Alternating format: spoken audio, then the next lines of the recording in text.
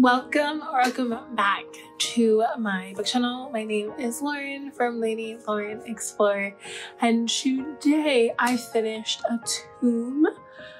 I finished Omnibus.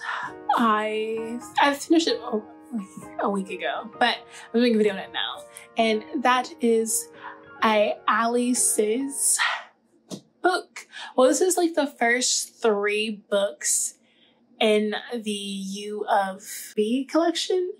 U of B, I think it is. U of J collection. Almost had it. But this features the first 3 books because it follows the same couple in the 3 books. Looking to Score, Game Changer, and Playing for Keeps. This is the last chapter edition of the Omnibus. And I like it because like it has, you saw images, social media posts. It was so cute, good. And you did have cliffhangers, obviously, because it's a trilogy for the first 3. I think there's like 5 in the series, but the first 3 follows our couple in here. Love them. But this features cheerleading and competitive cheerleading, football, because her brother is a football player, like an NFL football player, and she's dating or has been dating or will be dating a football player who is also about to be signed. You know. But this was so good. The premise of this is she's going to a college that doesn't know that she is also a competitive, a higher tier cheerleader. Some cheerleaders know her, some don't. But she's going to this college away from what she knows, but she does have some of her hometown friends with her like ride or dies with her at this new college. But she has split up between her whole friend group. She's at this new college and she catches the eye of a titan. He is called Casanova because his name is, I think, Nova, or like Casanova or something like on the effect of like Nova or Casanova, something like that. But anyways, she catches his eye. She is not trying to have it. She is very shy.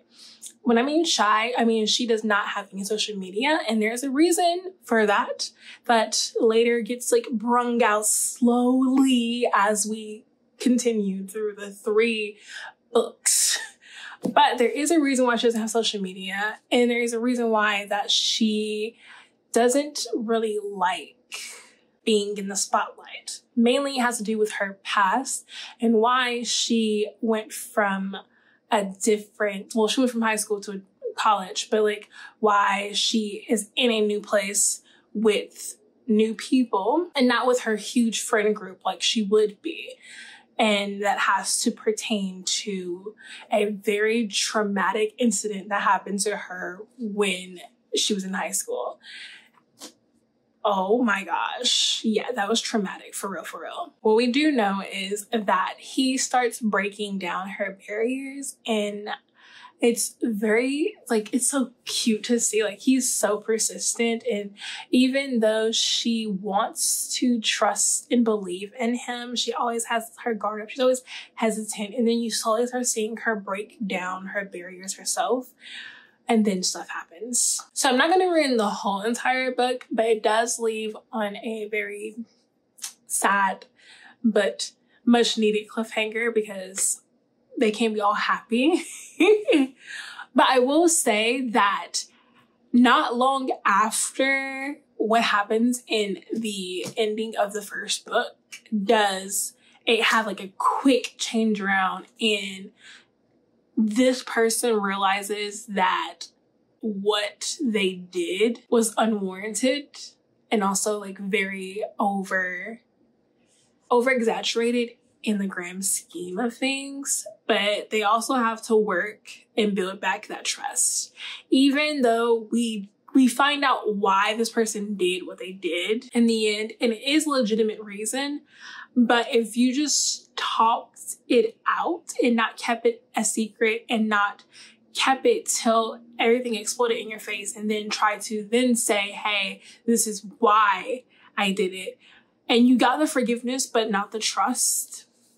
Just saying. Just saying.